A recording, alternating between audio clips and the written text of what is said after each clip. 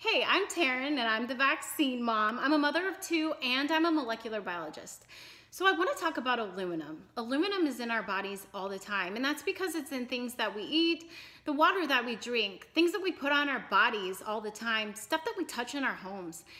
It's even found in our breast milk because it's in our bodies all the time, and it's an infant formula.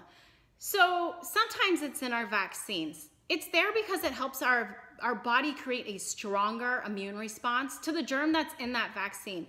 That means that our kids get to get fewer boosters for those stronger vaccines, less visits to the doctor. It's been in our vaccines since the 1930s, which is great because we have really good safety data on this. It's in such trace amounts in our vaccines that the amount that's in a vaccine is equal to the amount that's in an entire liter of infant formula. That's so small. And because our babies see aluminum all the time in our bodies, it's no different from the aluminum that's in the vaccines. The CDC and the FDA are constantly monitoring all of the ingredients that are in vaccines, including aluminum. So we know that it's safe and effective.